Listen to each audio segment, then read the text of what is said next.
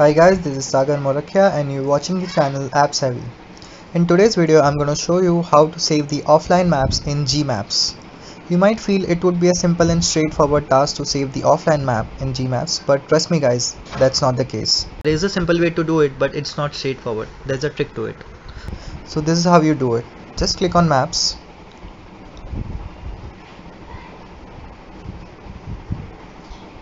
And select any area you want to save it for your offline purpose, and in the search box just type OK Maps.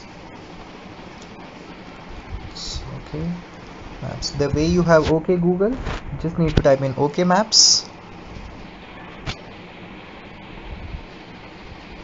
and it'll ask you to save the map.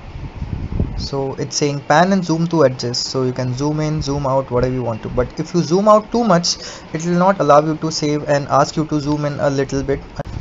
So you just need to name the offline map. Let's say it's airport Mumbai and it will be saved.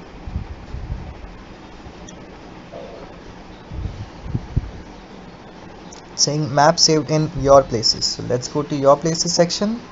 Here it is. Scroll down. Here are my saved maps. So here it is, airport Mumbai. So this is it guys, this is how you save the map. Hope you like the video.